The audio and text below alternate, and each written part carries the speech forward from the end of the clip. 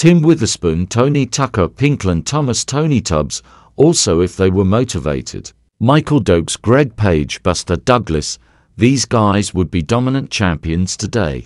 In the tens the Klitschkos would give them hard fights, but at their best I'd pick most of the fighters from this group over the Klitschkos with confidence. I think Douglas and Dokes versus the Klitschkos are closer fights though, but I'd still take Douglas over Vitaly and Willard by competitive decisions. I'd take Dokes over Willard probably by KO, but think Vitaly versus Dokes is a closer fight that goes to a decision.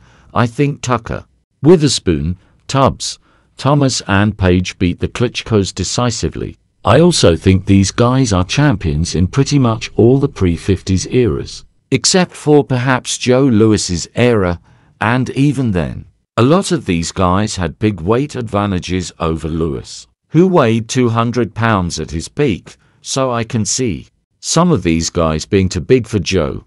I think Louis versus Dokes is close, but the rest of the guys were a lot bigger and all of them can really box. I think Joe was better than these guys P for P, but as is they'd be a bit too big for Joe, as there is a big difference between 200 pounds and 220 plus obs. All of these guys would have beaten Jimmy Ellis in the late 60s, or Floyd Patterson or Rocky Marciano in the 50s, as they were much bigger. Plus they were also incredibly athletic and skilled. They would have been highly competitive in the early 00s.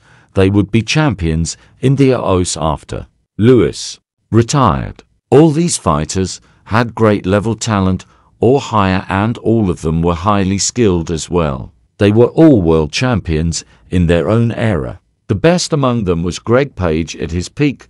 Tony Tucker was the second best, then Thomas. They were unlucky to be born in such a competitive era.